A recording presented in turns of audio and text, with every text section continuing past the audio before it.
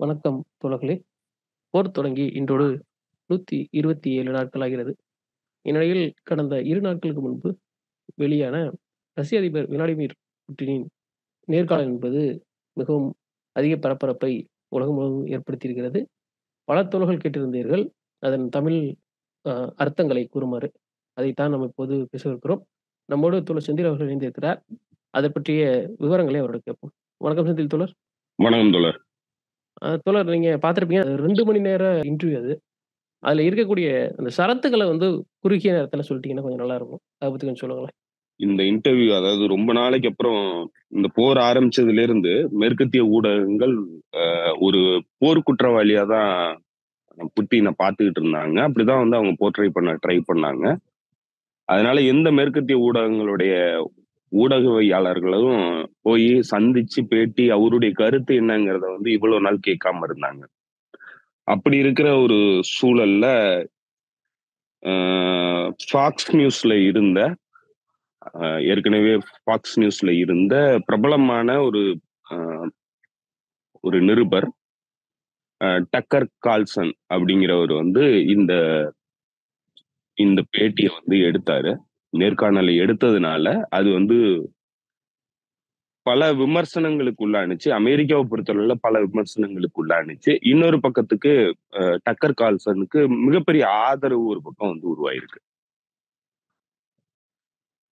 நம்ம இந்த இன்டர்வியூ பத்தி பேசுறதுக்கு முன்னாடி மிக முக்கியமா தெரிஞ்சுக்க வேண்டிய ஒரு முக்கியமான விஷயம், பொதுவா வந்து பேசப்படாத ஒரு விஷயம் இருக்கு. அது என்னன்னாக்க டக்கர் கால்சன் இப்ப ஏன் இந்த இன்டர்வியூ எடுத்தாரு அப்படிங்கிறது ஒரு பெரிய கேள்வி.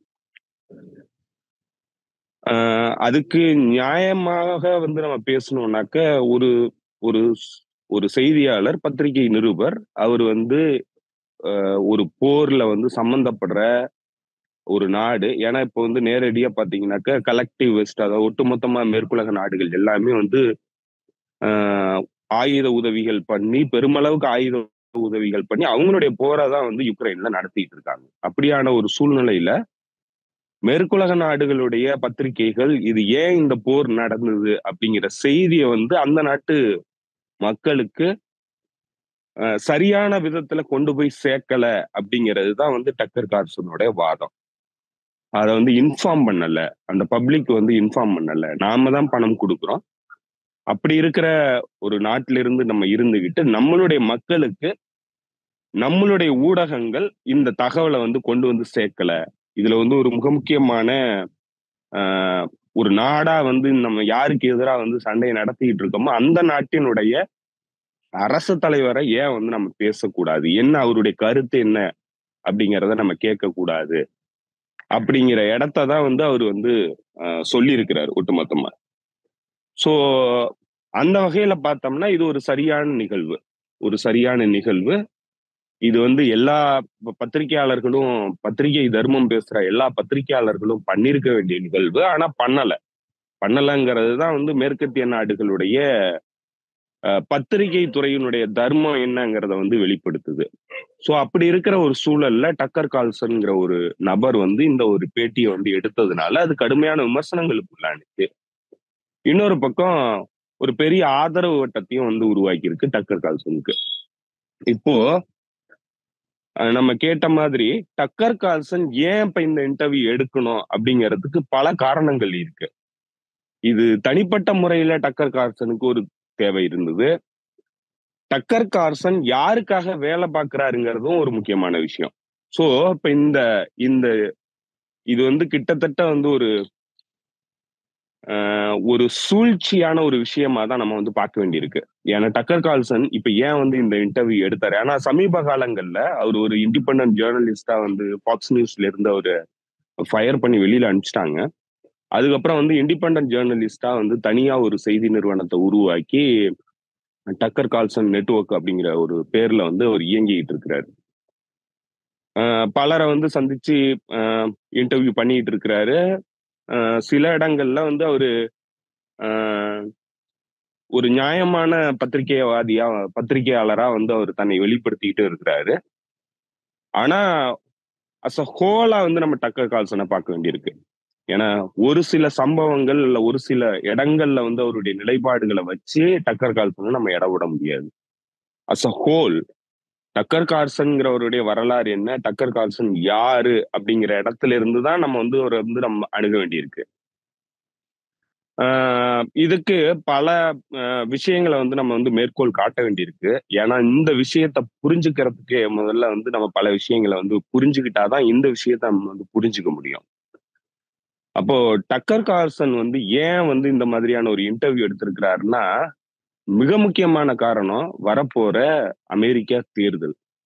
அமெரிக்க பிரசிடென்ஷியல் தேர்தல் வந்து நவம்பர் மாசம் வருது. இந்த நவம்பர் மாசம் வர்றதுக்கு முன்னாடி தான் வந்து இப்ப இந்த இந்த இன்டர்வியூ வந்து எடுத்திருக்காரு.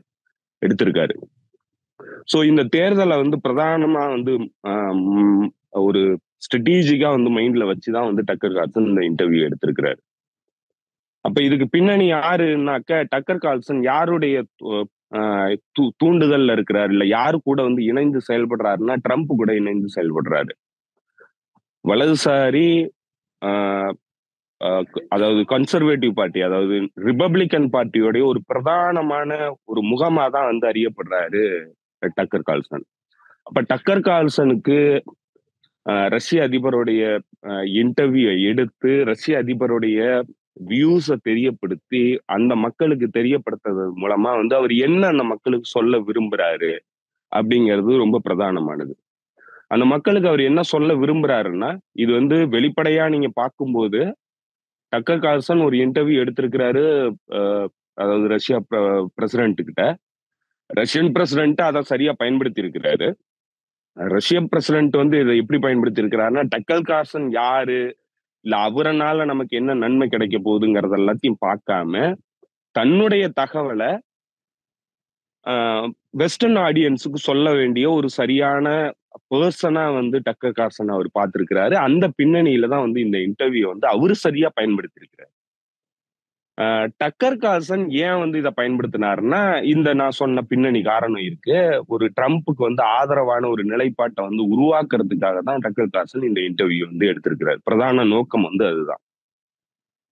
அப்போ இதுக்கு விமர்சனம் எந்த பக்கத்துல இருந்து வருதுன்னு நீங்க பாத்தீங்கன்னாக்க, லிபரல் சைட்ல இருந்து வருது. அதாவது டெமோக்ராட்டிக் பார்ட்டியோட சைட்ல இருந்து தான் வந்து கடுமையா வந்து விமர்சனம் பண்றாங்க. அவரை வந்து தேச துரோகி அளவுக்கு குற்றச்சாட்டு வைக்கிறாங்க.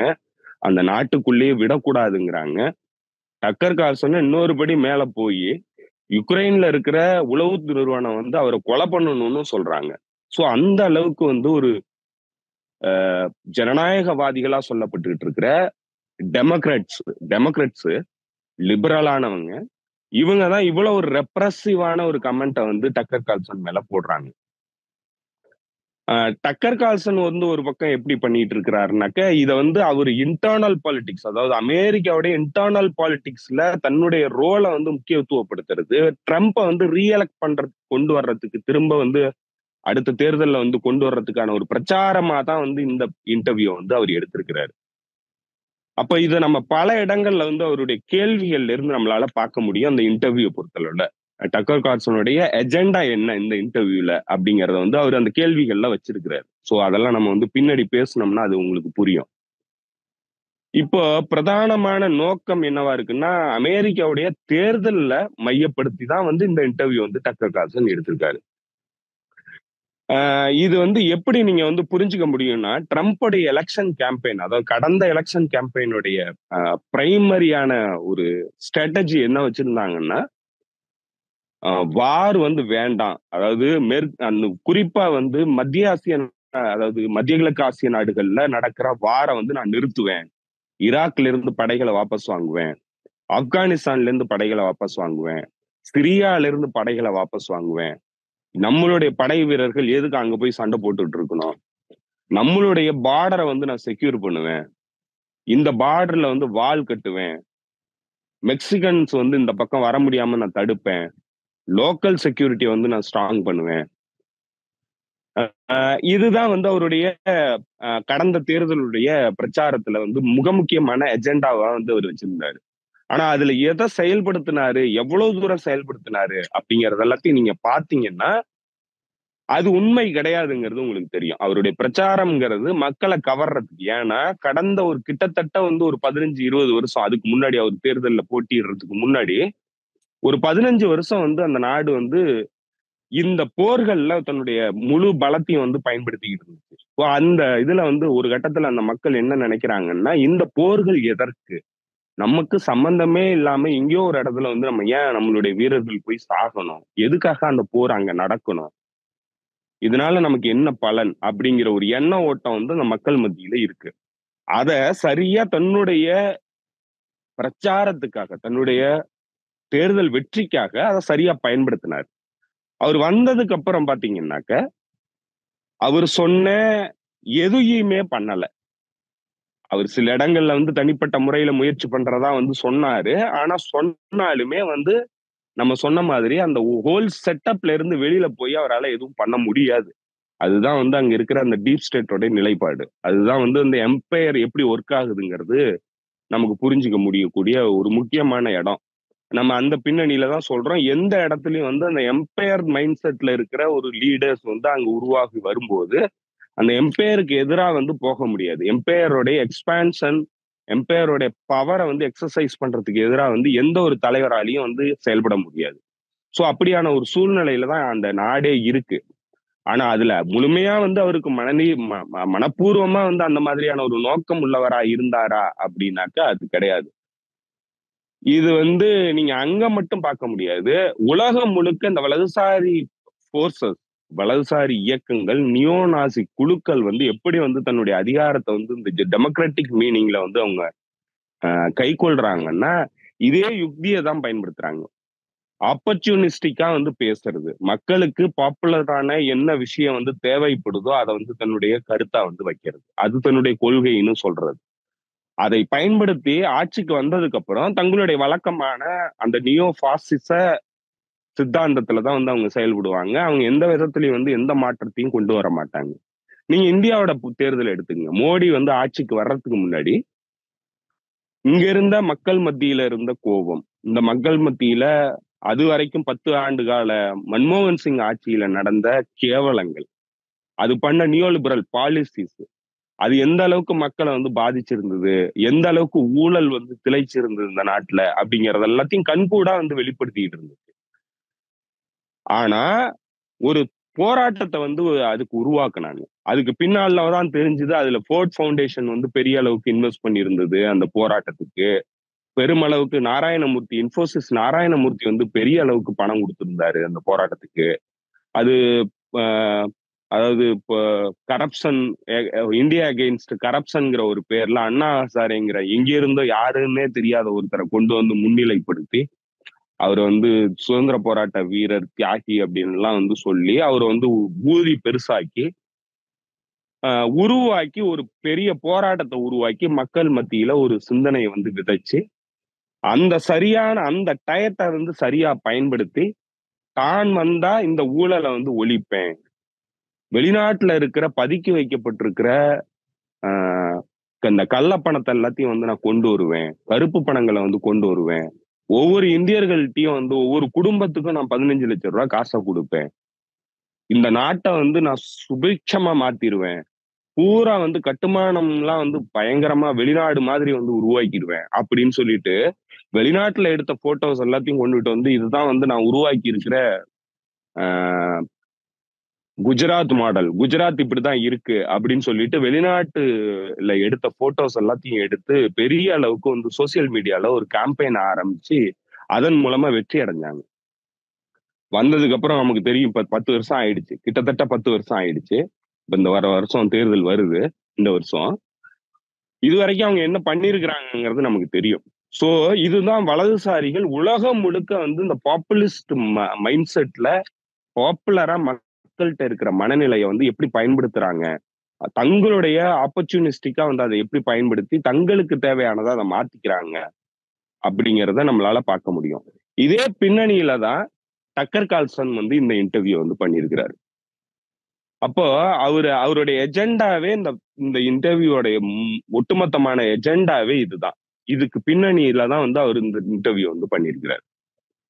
இப்ப வந்து அவரு புத்தின் கூட பேசின விஷயத்த பத்தி நம்ம பேசலாம். அப்ப இது வந்து இவர் ஒரு எஜெண்டாவோட வந்து பண்ணியிருக்கிறாரு.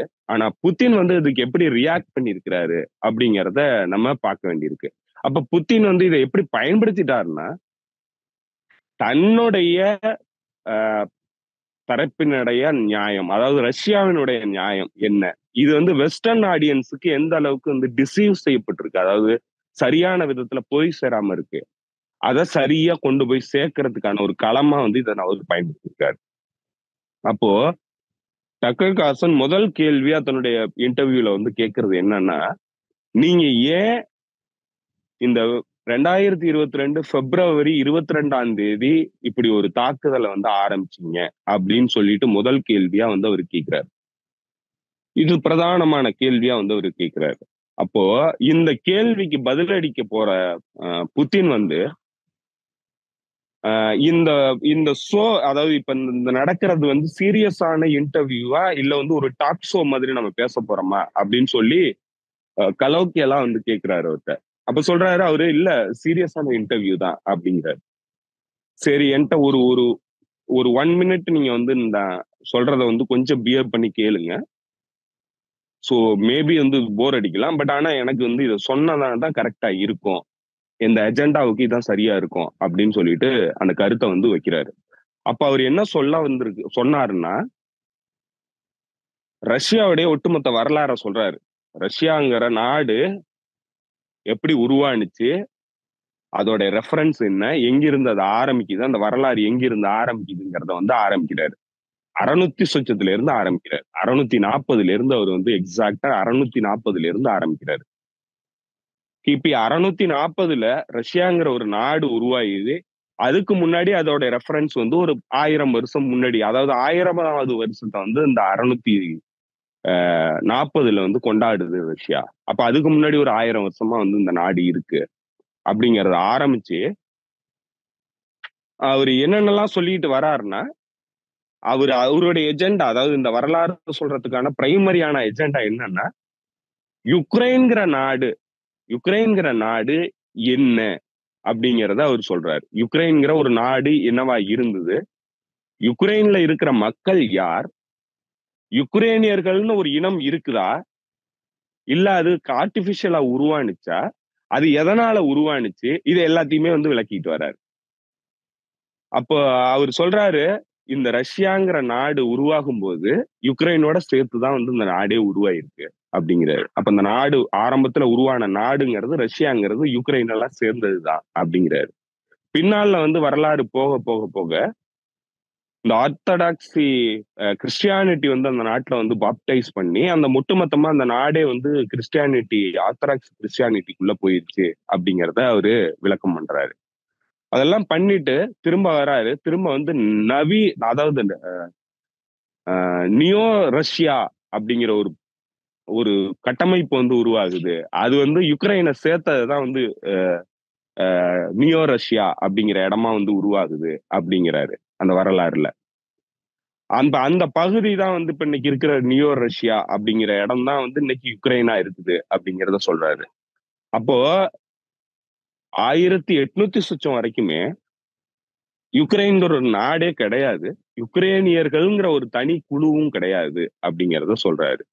அப்ப யுக்ரைனியருங்கிற அந்த அந்த குழு வந்து எப்ப உருவாகுது அப்படின்னு சொல்லும்போது, அப்பதான் சொல்றாரு, போலந்து, அதாவது ஹங்கேரியன் அரசு, அதாவது ஆஸ்திரியன் ஹங்கேரியன் எம்பையர் இருந்தது, அதுல இருந்த ஜெனரல்ஸ் வந்து என்ன பண்றாங்க, இப்படி ஒரு கருத்தை வந்து உருவாக்குறாங்க. யுக்ரேனியர்கள்னு தனியா ஒரு குழு இருக்கிறதா வந்து ஒரு கருத்தை வந்து அங்க விதைக்கிறாங்க. அவங்க தொடர்ந்து விதைச்சு அந்த பகுதியில இருந்த மக்களை, நீங்க எல்லாம் யுக்ரேனியர்கள், நீங்க ரஷ்யர்கள் கிடையாது, நீங்க யுக்ரேனியர்கள் அப்படிங்கிற ஒரு கருத்தை வந்து 1800 சொச்சத்துல வந்து விதைக்கிறாங்க. அது ஆஸ்திரியன் ஹங்கேரியன் பேரரசு வந்து அது கருத்தை வந்து விதைக்கிறதா அவர் சொல்றாரு. அப்படி விதைச்ச ஒரு ஹங்கேரியன் அந்த அதாவது ஜெனரல்ஸ் தான் வந்து அதை விதைக்கிறாங்க அப்படிங்கிறாரு. அதுக்கப்புறம் சோவியத் யூனியன் உருவாகும் போது, சோவியத் யூனியன் உருவாகி இதை வந்து அங்கீகாரம் பண்ணுது அப்படிங்கிறாரு. அதாவது யுக்ரேனியர்கள்ங்கிற ஒரு இனக்குழுவா இவங்களை வந்து அங்கீகாரம் பண்றாங்க. அது ஏன் பண்ணாங்கங்கிறது தெரியல. இது வந்து ஸ்டாலின் காலத்திலயும் நடக்குது. இந்த சோவியத் யூனியனை உருவாக்குற லெனின் காலத்திலயும் நடக்குது. அதுக்கு பின்னணி நோக்கம் என்னன்னாக்க, லெனினுடைய பார்வையில இந்த மக்கள் பல நாடுகளா இருக்கிற மக்களை எல்லாத்தையும் ஒன்றிணைக்கணும்னா, அவங்களுக்கான national integrity, national cultural level, இது கல்ச்சுரல் வேல்யூஸ் இது எல்லாத்தையும் வந்து ப்ரிசர்வ் பண்ணணும். அவங்க எல்லாத்தையும் தன்னுடைய அங்கமா வந்து மாத்தணும். அப்ப அந்த உணர்வோட இருக்கணும் அப்படிங்கிறதுக்காக சோவியத் யுக்ரைனை வந்து உருவாக்குறாரு. அப்ப அந்த சோவியத் யுக்ரைனுக்குள்ள இருக்கிற மக்களை எல்லாத்தையுமே நீங்க எல்லாமே யுக்ரைனியர்கள், யுக்ரைனியர்ங்கிற ஒரு நாட்டு குழுவை சேர்ந்தவர்கள், தேசிய இனத்தை சேர்ந்தவர்கள் அப்படிங்கிற அங்கீகாரத்தையும் அவர் கொடுக்கிறாரு. ஏன்னா அவங்கள எல்லாத்தையும் ஒன்றிணைச்சுதான் வந்து சோவியத் ரஷ்யா இருக்கு. இப்ப இந்த சோவியத் யூனியனுக்குள்ளதான் வந்து சோவியத் யுக்ரைன் வருது. அந்த சோவியத் யுக்ரைன் வந்து அதாவது கட்டமைப்பு ரீதியா பிரிக்கும் போது, அந்த சோவியத் யுக்ரைனை உருவாக்கும் போது அவர் என்ன பண்றாரு, ரஷ்யால இருந்த சில நிலப்பரப்புகளையும் வந்து அது கூட சேர்த்து எல்லாத்தையும் சேர்த்து வந்து உங்களுடைய கட்டுப்பாட்டுல வைங்க. நீங்க வந்து சோவியத் யுக்ரைனா வந்து ஃபங்க்ஷன் ஆகுங்க. தனி ரிப்பப்ளிக்கா வந்து ஃபங்க்ஷன் ஆகுங்க. நீங்க எல்லாருமா சேர்ந்து நம்ம எல்லா ரிப்பப்ளிக்கும் சேர்ந்துதான் வந்து சோவியத் யூனியன்ங்கிற ஒரு நாடா வந்து கண்ட்ரியா வந்து நம்ம உருவாக்குறோம் அப்படிங்கிறத வந்து ஒரு கிவ் அண்ட் டேக் பாலிசி, ஒரு ரெஸ்பெக்ட், அதாவது மியூச்சுவல் ரெஸ்பெக்ட்ல வந்து அவர் ரஷ்யன் பகுதிகளையும் வந்து கொடுத்துதான் வந்து இந்த சோவியத் யுக்ரைனை உருவாக்குறாரு. அப்ப அந்த பரப்பு தான் கிரீமியா, டோனஸ்க், லுகான்ஸ்க். இப்ப இந்த பகுதிகள் எல்லாமே ரஷ்யாவுடைய பகுதிகள், ஹிஸ்டாரிக்கலி ரஷ்யாவுடைய பகுதிகள். இந்த பகுதிகளை அவரு ஒரு பெருந்தன்மையா வந்து சோவியத் யுக்ரைனுக்கு கொடுத்து இந்த சோவியத் யுக்ரைன்கிற ஒரு தனி ரிப்பப்ளிக்க வந்து உருவாக்கி இருக்கிறாரு அப்படிங்கிறத அவர் சொல்றாரு. இதுல இந்த அதாவது இந்த யுக்ரைனியர்கள்னு சொல்லப்பட்டவங்களுடைய அர்த்தம் என்னன்னாக்க, அந்த வந்து ஹிஸ்டாரிக்கலி அவர் வந்து விளக்குறாரு. யுக்ரைனியர்கள்ங்கிற அந்த அர்த்தம் என்னன்னா, பார்டர் லைன்ல, அதாவது ரஷ்ய பேரரசுடைய பார்டர் லைன்ல ஜார் எம்பையர் இருக்கும்போது அந்த பார்டர் லைன்ல செக்யூரிட்டி போர்சஸா வேலை பார்த்தவங்களுக்கு பேரு தான் வந்து யுக்ரைனியர். அந்த யுக்ரைனியர்கள்ங்கிறவங்க செக்யூரிட்டி போர்சஸா வேலை பார்த்தவங்க, பார்டர் செக்யூரிட்டி போர்சஸா வேலை பார்த்தவங்க. சோ அவங்களுக்கு பேரா வந்து யுக்ரைனியர் அப்படிங்கிற பேரை வந்து கொடுக்குறாங்க. அவங்க ஆக்சுவலி வந்து ரஷ்யன்ஸ்.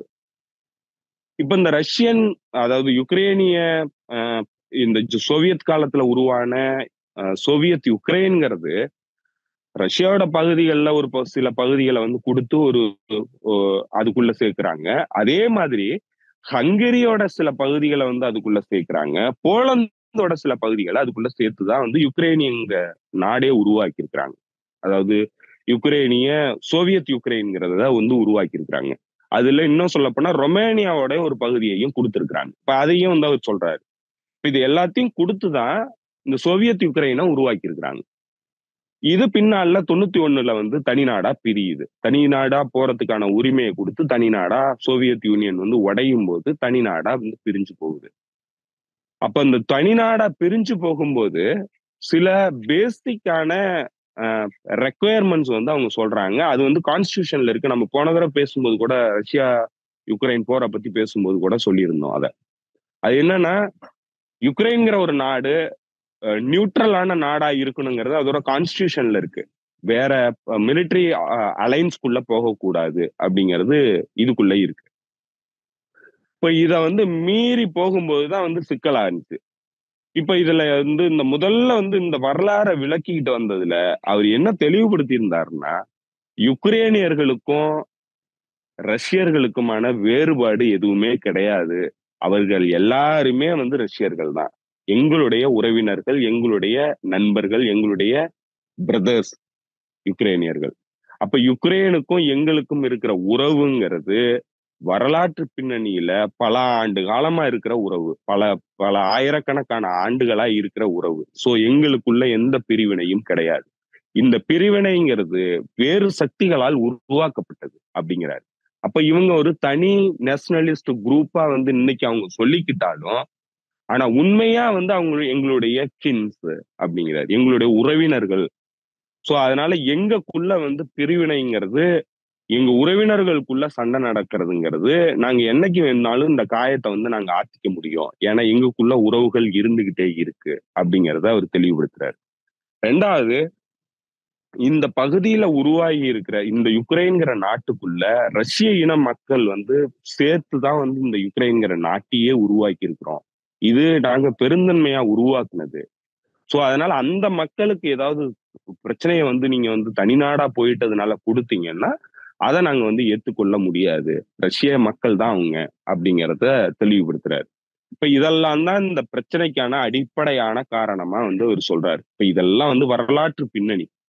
இந்த மாதிரி இருக்கிற ஒரு சூழல்ல 91ல இவங்க வந்து ஒரு ஓரலான அக்ரிமெண்ட், ஜென்டில்மேன் அக்ரிமெண்ட்டை போட்டு இதுக்கு மேல வந்து நேட்டோங்கிற நாடு வந்து எக்ஸ்பான்ஷன் இருக்காது, நேட்டோ வந்து எக்ஸ்பான்ஷன் டுவார்ட்ஸ் ஈஸ்ட் வந்து வராது அப்படிங்கிற ஒரு உத்தரவாதத்தை கொடுத்துட்டு அடுத்த 5 பேசஸா வந்து 5 வேவ்ஸா வந்து இந்த எக்ஸ்பான்ஷனை வந்து அவங்க ஸ்டார்ட் பண்ணியிருந்தாங்க. அந்த 5 எக்ஸ்பான்ஷன் வந்து நாங்க பொறுமையா சொல்லி சொல்லி பார்த்தோம். அது எதையுமே அவங்க காதுல வாங்கல. திரும்ப கடைசியா வந்து யுக்ரைனையும் ஜார்ஜியாவையும் இந்த நேட்டோக்குள்ள கொண்டு வருவோன்னு சொல்லி பிரசிடென்ட் புஷ் வந்து 2008ல வந்து வெளிப்படையா பேசினதுக்கு அப்புறம் எங்களுக்கு வேற வழி கிடையாது. நாங்க அப்பவே சொல்லிட்டோம், இது வந்து எனஃப் இஸ் எனஃப். இதுக்கு மேல வந்து இந்த கிண்டர் கார்டன் விளையாட்டை நாங்க விளையாட முடியாது அப்படிங்கிறத நாங்க தெளிவுபடுத்திட்டோம் அப்படின்றாரு. அப்போ 2008ல ஆரம்பிச்சது, அதுக்கு அடுத்து 2013, 14ல ஒரு கூ அட்டம்ப்டா வந்து அது உருமாறுது. அப்ப இந்த கூ அட்டம்ப்டோடைய அடிப்படையான காரணத்தை வந்து அவர் விளக்கிட்டு வரும்போது இதுக்கு பின்னணியா யாரு இருந்தா அப்படிங்கிறத அவரு வெளிப்படையா சொல்றாரு. சிஏ தான் இந்த கூவை வந்து ஏற்பாடு பண்ணுச்சு. அமெரிக்காவுடைய நேரடி தலையீட்டினாலதான் இந்த கூ வந்து நடந்தது. அதாவது இந்த கிளர்ச்சி நடவடிக்கை நடந்தது.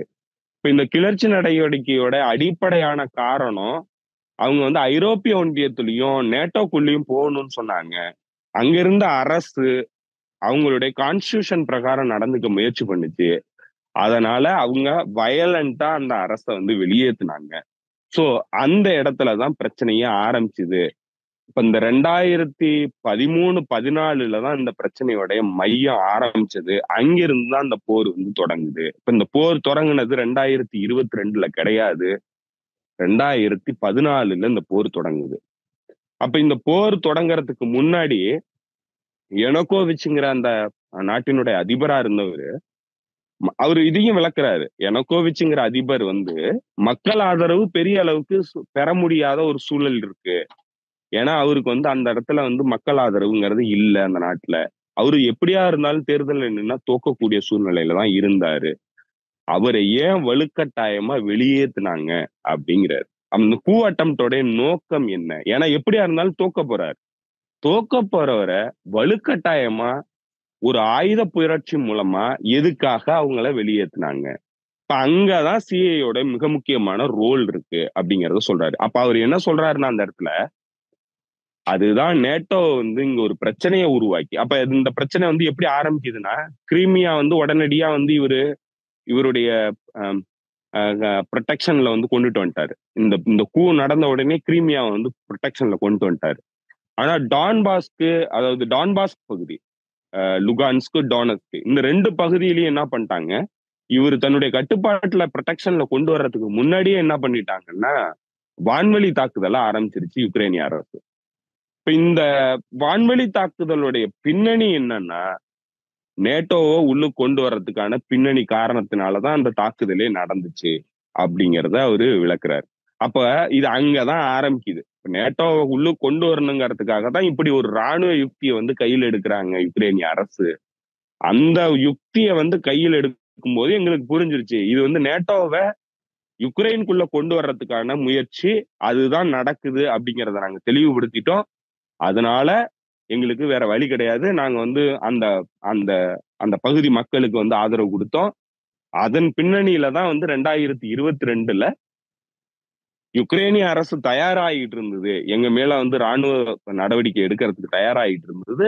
அதனால நாங்க முன்னெடுத்து இந்த நடவடிக்கையை வந்து கொண்டு போனோம். சோ இது வந்து எங்களுடைய எல்லா வகையான செக்யூரிட்டி டிமாண்டையும் வந்து மேற்குலக நாடுகள் மதிக்காம 91ல என்ன வாக்குறுதிகள் கொடுத்தாங்களோ அதை எல்லாத்தையும் மீறி ஒட்டுமொத்தமா வந்து ரஷ்யாவுடைய பக்கத்துல கொண்டு வந்து ரஷ்யாவுடைய எல்லையில வந்து எங்களுடைய பிரதர்ஸ் கூடயே சேர்ந்து எங்களுடைய பிரதர்ஸ வச்சுக்கிட்டு எங்க மேல வந்து ஆதிக்கம் செலுத்தி எங்களை வந்து எங்க அச்சுறுத்த நினைச்சாங்க. அதுக்கான பதிலடி தான் இது.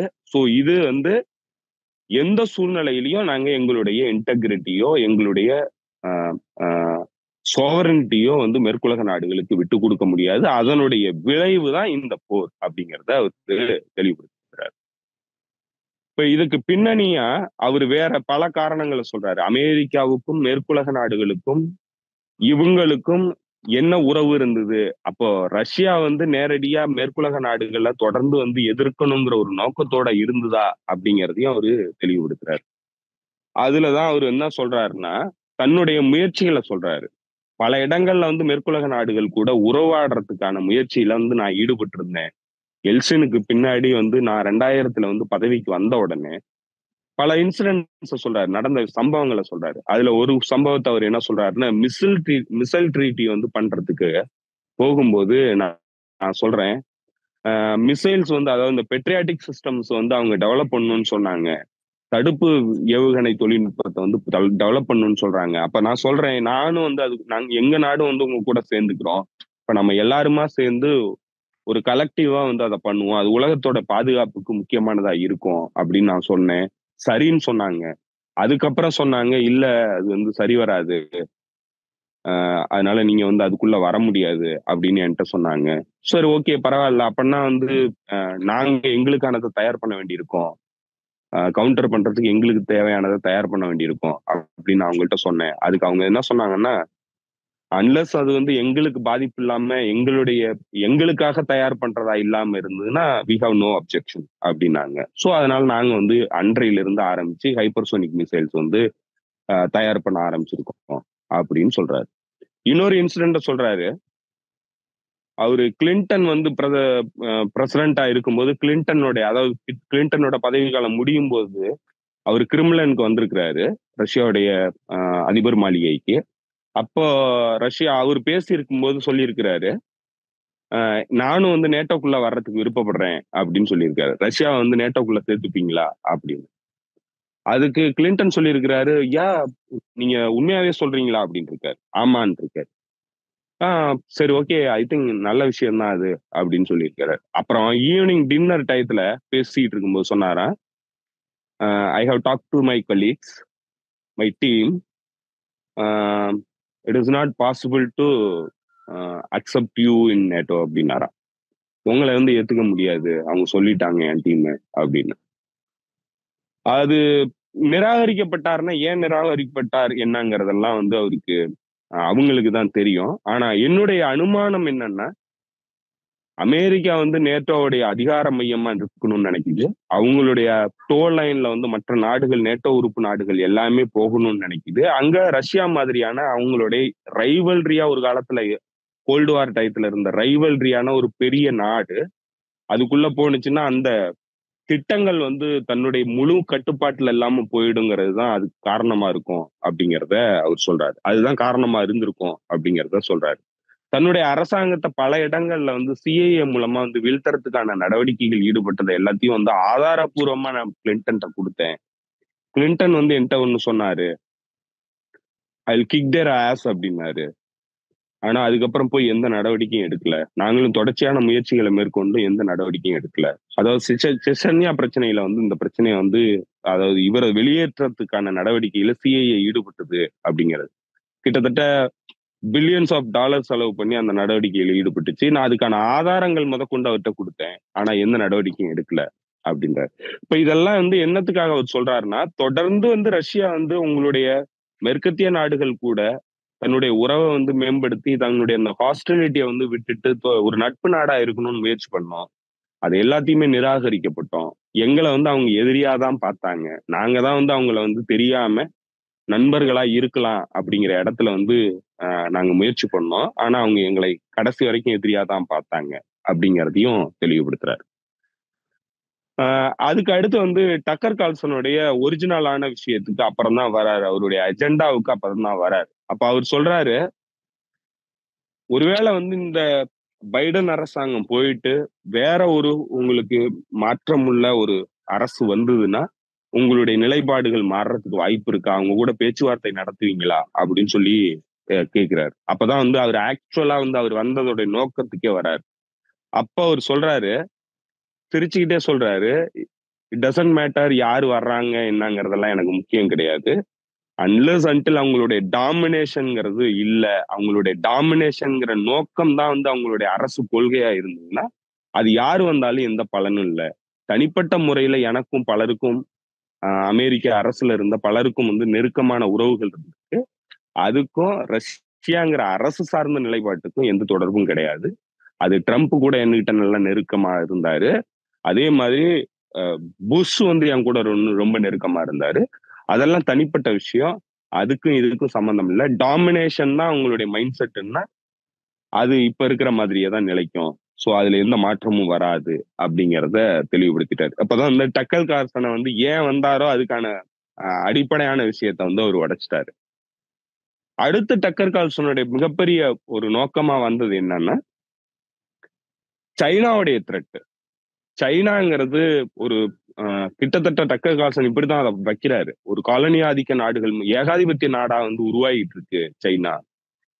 பிரிக்ஸ்குள்ள வந்து மிகப்பெரிய வலுவான சக்தி, பொருளாதார வலுவான சக்தியா வந்திருக்குது. அது வந்து அண்டர்மைன் பண்ணாதா? அடுத்தவங்களுடைய சுயாதீனத்துல வந்து அண்டர்மைன் பண்ணாதா? அது வந்து அதனால ஆபத்து கிடையாதா? அப்படின்னு அவருக்கு ஒரு கேள்வி வைக்கிறாரு. அப்ப அதுக்குதான் வந்து இவரு ரொம்ப தெளிவா பேசுறாரு. அவர் சொல்றாரு, இந்த பூகிமேன் ஸ்டோரி வந்து ரொம்ப நாளா சொல்லிட்டு இருக்கிறாங்க. நான் கேட்டுக்கிட்டு தான் இருக்கிறேன்.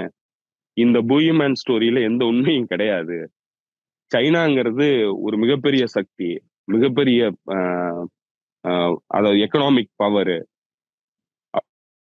அவங்க கூட வந்து ஐரோப்பிய நாடுகள் வந்து இன்னும் வந்து உறவுகளை வந்து மேம்படுத்திக்கிட்டு தான் இருக்காங்க. அவங்க கூட வந்து எக்கனாமிக் உறவுகளை வந்து வச்சுக்கிட்டே இருக்காங்க. அது ஈவன் வந்து ரஷ்யாவை விட அதிகமா வந்து ஐரோப்பிய நாடுகள் தான் பண்ணிட்டு இருக்கிறாங்க. ரஷ்யாவுடைய அதாவது சைனாவுடைய வெளியுறவுத்துறை வெளியுறவு கொள்கை என்பது மியூச்சுவல் ரெஸ்பெக்ட்ல வருது. அவங்க நிறைய காம்ப்ரமைஸ் பண்ணி தான் வந்து மியூச்சுவல் ரெஸ்பெக்டா தான் வந்து எல்லாரையும் அணுகுறாங்க. இந்த மாதிரியான டாமினேஷன் வந்து அவங்களுடைய மைண்ட் செட் கிடையாது. அவங்களுடைய பிலாசபி கிடையாது அப்படிங்கிறத தெளிவுபடுத்துறாரு. இப்ப இது என்னன்னா இந்த ரெண்டுக்காக தான் வந்து டக்கர் கால்சன் அங்க வந்தது. இந்த ரெண்டு கேள்விக்காக தான் அவர் வந்தது. இப்ப இந்த ரெண்டு கேள்விக்குமே புத்தின் வந்து மிக தெளிவா வந்து டக்கர் கால்சனுடைய எஜெண்டாவை உடைச்சிட்டாரு. சோ இந்த இந்த இன்டர்வியூ பொறுத்தளவுல மிக முக்கியமான டேக்அவேன்னு சொன்னா இந்த ரெண்டு.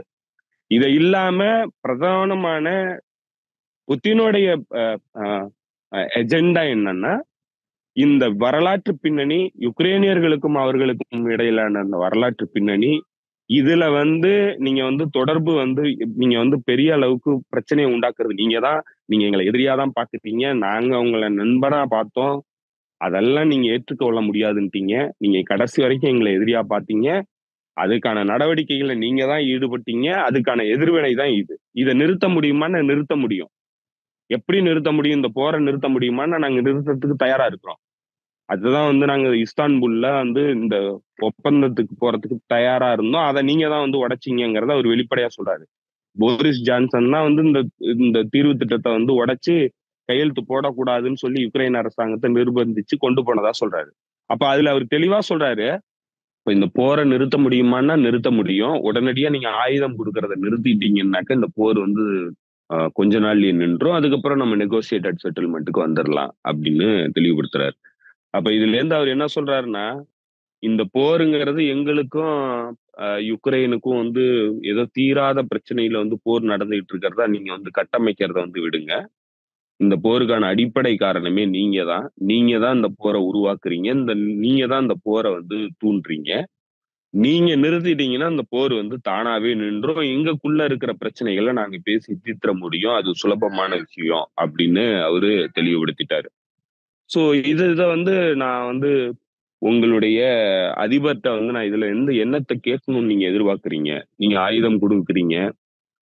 ஒ பல பில்லியன் டாலர்ஸ வந்து குடுத்துக்கிட்டே இருக்கிறீங்க. இப்ப இதெல்லாம் வந்து நான் என்ன ஐயோ! நிறுத்துங்க. எங்களுக்கு பயமா இருக்கு, நீங்க ஆயுதம் கொடுக்கறதெல்லாம் வந்து எங்களுக்கு பயமா இருக்குது, இதெல்லாம் பண்ணாதீங்க அப்படின்னு சொல்லி பேச சொல்றீங்களா? என்னத்த பேச சொல்றீங்க உங்களுடைய அதிபர்ட்ட? இதெல்லாம் நிறுத்தினாருனா தான் வந்து பேசவே முடியும். இதெல்லாம் நீங்க தொடர்ந்து பண்ணிக்கிட்டே இருக்கீங்க. நீங்க தான் வந்து இது எல்லாத்தையுமே பண்ணிக்கிட்டு இருக்கீங்க. அப்புறம் என்கிட்ட வந்து எப்படி வந்து நான் உங்க அதிபர்ட்ட பேச முடியும்? அமெரிக்கன் அதிபர்ட்ட நான் எப்படி பேச முடியும்? பேசுறதுக்கான தேவையே இல்லையேங்க அப்படின்னு தெளிவுபடுத்திடுறாரு. அப்புறம் அவரு அவருடைய எஜெண்டாவுல மிக மிக முக்கியமானது இந்த இந்த இந்த ஒரு கருத்து வந்து மிக முக்கியமானது. ஏன்னா போர் வந்து உங்களால தான் நடக்குது. எங்களுக்கு போர வந்து தொடர்ந்து கொண்டு போகணுங்கிற எண்ணம் கிடையாது.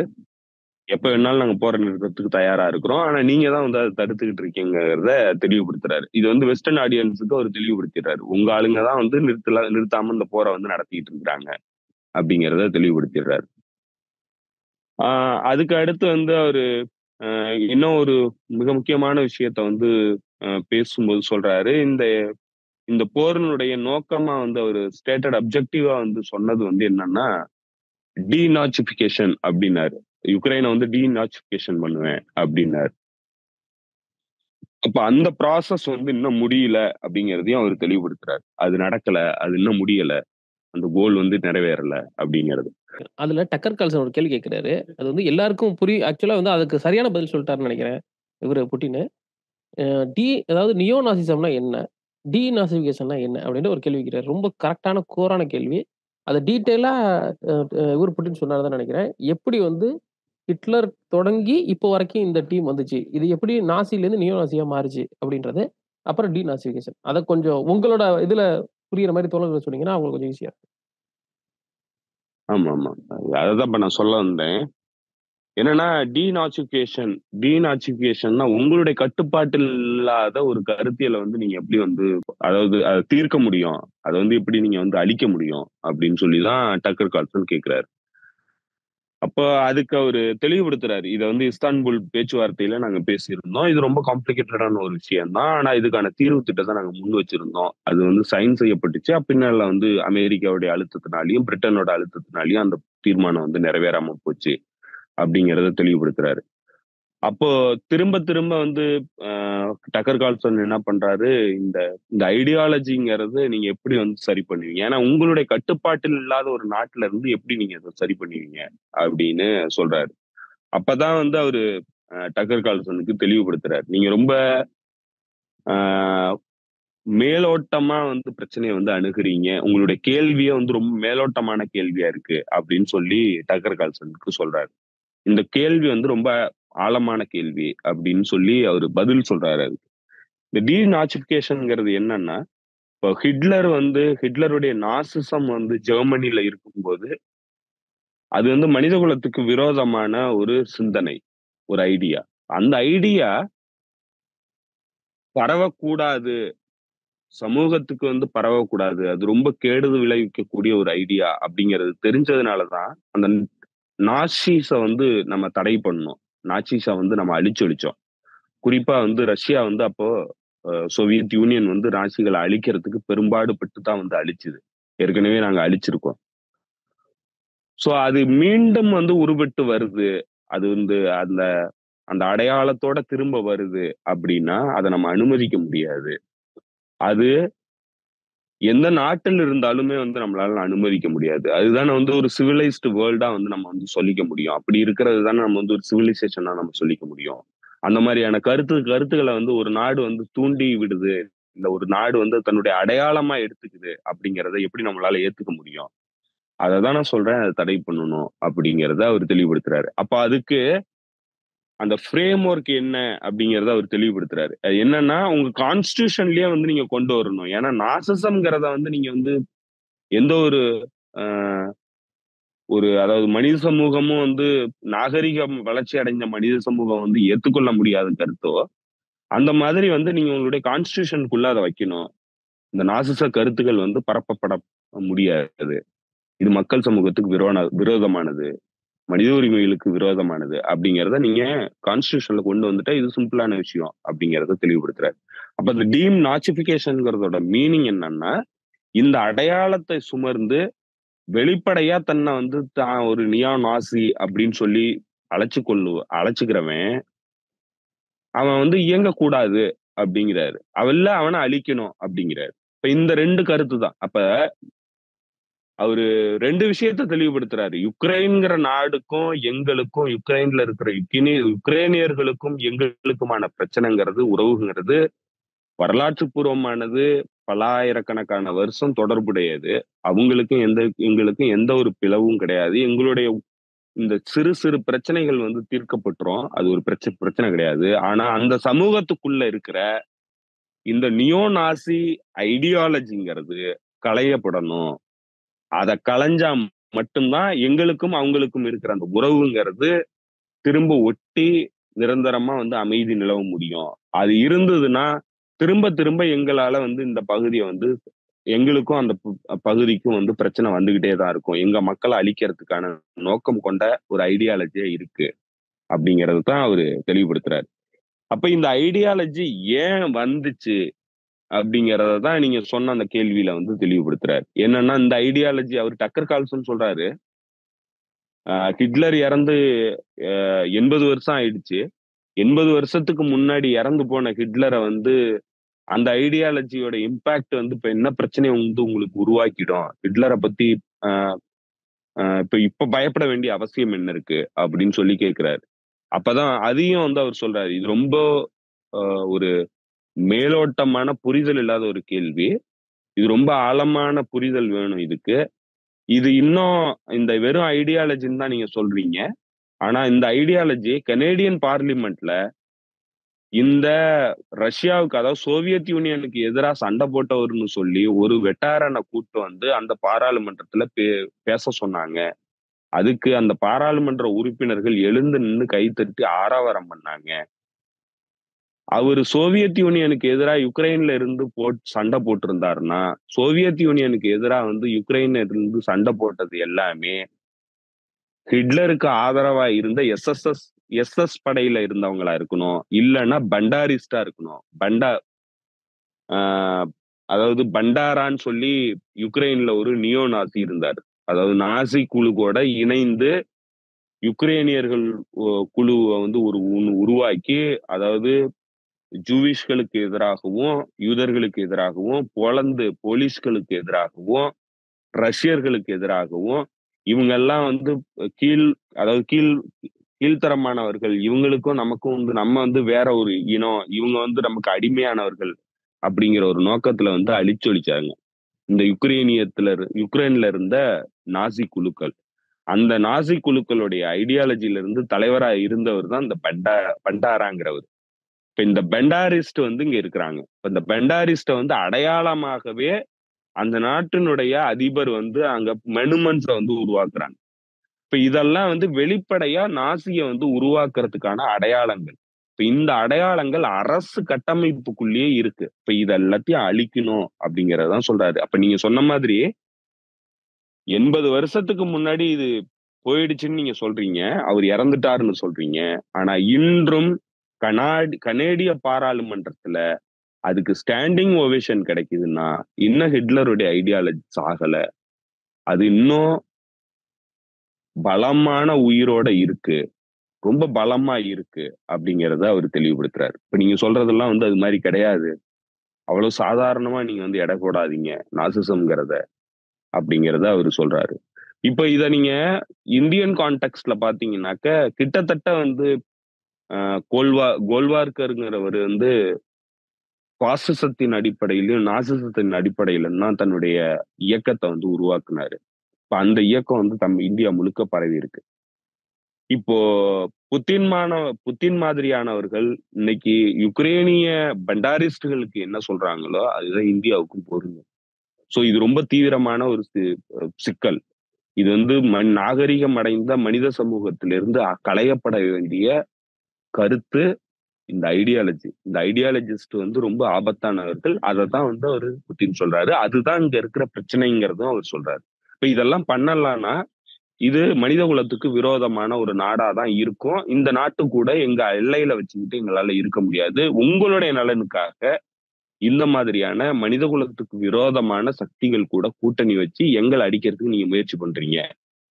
அதை உடனடியா நிறுத்துங்க அப்படிங்கிறது தான் அவர் ஒட்டுமொத்தமா இந்த இன்டர்வியூல வந்து தெளிவுபடுத்தினது.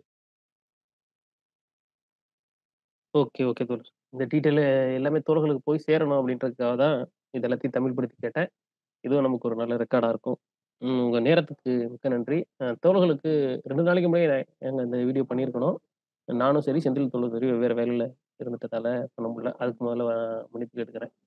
இத பொதுவா வந்து இங்க இப்ப இந்த நீங்க ஆங்கில ஊடகங்களையும் சரி, அ இண்டிபெண்டன்ட் மீடியாஸ் நீங்க வந்து YouTubeல போய் பார்த்தீங்கன்னா கூட, இத ஒரு பெரிய அளவுக்கு புரிதல் இல்லாம, ஒரு பக்கம் வந்து டக்கர் கால்சன் வந்து ஏதோ பெரிய அ கைகாண்டிக் ஹீரோவா வந்து ப்ரொஜெக்ட் பண்றது வந்து நடக்குது ஒரு பக்கம். அவரு எலான் மாஸ்க்க வந்து பெரிய ஹீரோ மாதிரி ப்ரொஜெக்ட் பண்றாரு. இன்னொரு பக்கத்துல வந்து அவர வந்து டீமனைஸ் பண்ற ஒரு வேலையும் நடக்குது. இது 2மே சுயநலம் சார்ந்தது. இது 2மே சுயநலம் சார்ந்தது. இப்ப டக்கர் கார்சன வந்து ஆதரிக்கிற ஒரு ஒரு செக்ட் வந்து எப்படி நினைக்குதுன்னாக்கா, டக்கர் கார்சன் வந்து அ அமெரிக்காங்கிற அந்த எம்பையருக்கு எதிரா செயல்பட்டுக்கிட்டு இருக்காரு அப்படின்னு நினைக்கிறாங்க. அது அப்படி கிடையாது. அவருடைய ஆழமான எண்ணம் என்னன்னாக்கா, அவரு வந்து எஸ்டாபிலிஷ்மென்ட்டோட ஆளு. இந்த எஸ்டாபிலிஷ்மென்ட்ல இருக்கிற டிவிஷன், அது வந்து ரிப்பப்ளிகன் பார்ட்டி, டெமோக்ராட்டிக் பார்ட்டிங்கிற அந்த இன்டர்னல் பாலிடிக்ஸ். இப்ப இந்தியாவ பொறுத்தளவுல காங்கிரஸ்க்கும், பிஜேபிக்கும் இருக்கிற அந்த போட்டி. இப்ப இந்த மாதிரியான ஒரு போட்டி சூழல் தான் வந்து இந்த விஷயத்த வந்து இவ்வளவு ஒரு ஊதி பெருசாக்குறதும் நடக்குது. இத சப்ரஸ் பண்றதுக்கான முயற்சியிலயும் வந்து இது நடக்குது. இப்ப இத நம்ம இந்த பின்னணியோட பார்த்து தான் வந்து நம்ம இத புரிஞ்சுக்கணும். இதுல வந்து நீங்க நேரடியா வந்து பிளாக் அண்ட் ஒயிட்டா அப்போ புத்தின போய் இன்டர்வியூ எடுத்துட்டாரு. அமெரிக்க மேற்குலக பத்திரிகைகள் பண்ணாத வந்து டக்கர் கார்ல்சன் பண்ணிட்டாரு. அதனால டக்கர் கார்ல்சன் சொல்றது எல்லாமே சரியா இருக்கும். அப்படின்னு தயவு செய்து எந்த தோழர்களும் வந்து தவறான முடிவு எடுத்துறக்கூடாது. டக்கர் கார்ல்சனுக்கு நோக்கம் இருக்கு. டக்கர் கார்ல்சன் வந்து ஒரு மிகப்பெரிய அ நியோ பாசிச சக்தி கூட வந்து கூட்டணியில இருக்கிறவரு. அவரு வந்து ட்ரம்ப் கூட கூட்டணியில இருக்கிறவரு. அதனால ட்ரம்ப் யாருங்கிறது நமக்கு தெரியும். இன்னும் குறிப்பா சொல்லப்போனா, டக்கர் கார்சன் வந்து ட்ரம்ப் அடுத்த அதிபர் ஆனாருனாக்கா, துணை அதிபர் ஆகுறதுக்கான மிக அதிகமான வாய்ப்புகள் இருக்கு. ஸோ இதெல்லாம் வந்து பின்னணி. ஸோ இப்படியான ஒரு ஆபத்து இருக்கு. இது வந்து அமெரிக்கன் ஆடியன்ஸுக்காக வந்து ஒரு அ ஒரு ஒரு ப்ராஜெக்ட்டா தான் வந்து டக்கர் கார்ல்சன் பண்ணியிருக்கிறாரு. ட்ரம்புடைய வெற்றிக்காக. ஸோ இத எல்லாத்தையும் நம்ம வந்து இன்டர்நேஷனல் ஆடியன்ஸா இருக்கும்போது, இது எல்லாத்தையுமே நம்ம புரிஞ்சுக்கணும். இது வந்து அங்க நடக்கிற அமெரிக்கன் இன்டர்னல் பொலிடிக்ஸ்ல இருக்கிற அந்த டிவைட்ஸ்ல நடக்கிற பொலிடிக்ஸ வந்து நம்ம சர்வதேச அரசியல் கூட பொருத்தக்கூடாது. சர்வதேச அரசியல் கூட பொருத்துறதுக்கான ஒரு முயற்சியா தான் அவரு டக்கர் கார்ல்சன் பண்ணாரு. அதுல நம்ம பலியாயிடக்கூடாது. கரெக்ட், கரெக்ட் தோழர். எனக்குமே அந்த சந்தேகம் இருந்துச்சு. நெறைய தோழர்கள் வந்து Twitterலயே சொன்னாங்க. அவரு ஒரு வலதுசாரி. அவர பத்தி எழுதாதீங்க. அத ப்ரமோட் பண்ற மாரி இருக்கணும் இருக்கும் அப்படின்னு. நான் கூட சொல்லியிருந்தேன், இல்லங்க அவரு சொல்லக்கூடிய விஷயம் தான் அந்த குறிப்பிட்ட விஷயத்த நம்ம பேசி தான் ஆகணும். அந்த குறிப்பிட்ட நபர வந்து நம்ம முழுமையா ஏத்துக்கிறோம்னு அர்த்தம் இல்ல. அப்படின்னு கூட நான் சொல்லியிருந்தேன். நீங்க சொன்ன மாரி அவர் வந்த நோக்கம் என்னன்றத கரெக்ட்டா அண்டர்ஸ்டாண்ட் பண்ணிட்டு, புட்டின் தனக்கு என்ன தேவையோ அத பேசியிருக்காருன்னு தான் நான் நெனைக்கிறேன். நான் சொன்ன மாதிரி 2 விஷயத்துக்காக வந்தார் டக்கர் கார்ல்சன். ஒண்ணு ம். வந்து இன்டர்னல் பாலிடிக்ஸ். அப்ப ட்ரம்ப் வச்சிருக்கிற பாலிசிய வந்து அவர் ப்ரமோட் பண்ணணுங்கிறதுக்காக தான் இந்த கேள்விகள் எல்லாத்தையுமே வந்து அவர் வச்சிருந்தாரு. இப்போ ட்ரம்ப் வந்து எப்படி பார்க்குறாருன்னா, அ ரஷ்யா கூட நமக்கு சண்டை வேணாம். நம்மளுடைய பிரைமரியான எனிமி அமெரிக்காவுடைய பிரைமரி எனிமி வந்து சைனா. அப்ப சைனாவுக்கு எதிரான ட்ரேட் வார வந்து ஆரம்பிச்சது ட்ரம்ப். அப்ப அத நோக்கி தான் வந்து தன்னுடைய பயணத்த வந்து தன்னுடைய அந்த ஹிஜோமானிக் பவர வந்து எக்ஸர்சைஸ் பண்றதுக்கு மிகப்பெரிய த்ரெட்டா இருக்கிறது எக்கனாமிக் பவரா எமர்ஜ் ஆகிட்டு இருக்கிற சைனா. அப்ப சைனாவ தான் கன்டெயின் பண்ணணும். இப்ப சைனாவ கன்டெயின் பண்ணணும்னா, நீங்க வந்து ரஷ்யா வந்து தன்னுடைய ஆதரவு சக்தியா மாத்தணும்னு சொல்லி ட்ரை பண்றாரு அவரு. இப்ப அதுக்கு தான் வேலை பார்க்கிறாரு டக்கர் கார்ல்சன். ஆ இன்னொரு பக்கத்துல ட உள்நாட்டு அரசியல்ல தன்னை வந்து ஒரு போருக்கு எதிரானவரா வந்து நிலைநிறுத்தி காட்டணுங்கிறதுக்காக தான் வந்து இந்த இன்டர்வியூ வந்து அரேஞ்ச் பண்ணியிருக்கிறாரு. ட்ரம்போட ஆதரவின் பேர்ல தான் இந்த இன்டர்வியூ வந்து அரேஞ்ச் செய்யப்பட்டு, அப்படியான ஒரு நிகழ்ச்சி நிரலுக்கு வந்திருக்கிறாங்க. ஆனா இத சரியான இடத்துல வந்து புத்தின் வந்து காலி பண்ணிட்டாரு. புத்தின் இந்த 2 விஷயத்தையுமே உடைச்சுட்டாரு. ஒண்ணு வந்து சைனா கூட வந்து ரஷ்யாவுக்கும், சைனாவுக்கும் இருக்கிற முரண்பாடுகள வந்து கூர்மைப்படுத்துறதுக்கான முயற்சியில ஈடுபட்டத அடிச்சு ஒட்டுமொத்தமா காலி பண்ணிட்டாரு.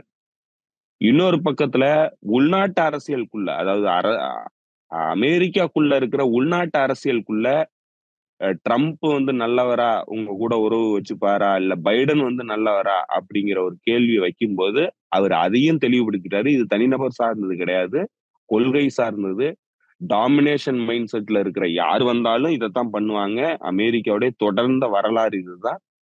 சோ அதுல தனிநபர்கள பொறுத்து அந்த கொள்கை மாறுபாடு இருக்கிறதில்ல. அதனால அதுக்கும் இதுக்கும் எந்த சம்பந்தமும் கிடையாதுங்கிறத சொல்லிட்டாரு. இப்ப இந்த 2 விஷயத்தையும் தான் பிரதானப்படுத்தி டக்கர் கால்சனுடைய இன்டர்வியூ வந்து வந்துச்சு. அது 2யுமே அடிச்சு உடைச்சுட்டாருங்கிறது தான் நமக்கு இதுல தெரியுது. மிக்க நன்றி உங்க நேரத்துக்கு. தோழர்களுக்கும் புரிஞ்சிருக்கும்னு நினைக்கிறேன். வேற ஏதாவது கேள்வி இருந்துச்சுன்னா, அதுல கேளுங்க. அத பத்தியும் பேசுவோம். மிக்க நன்றி செந்தில் தோழர். தோழர்களுக்கும் மிக்க நன்றி. ந நன்றி தோழர். தோழர்களுக்கும் நன்றி. நன்றி, வணக்கம். மீண்டும் சந்திப்போம்.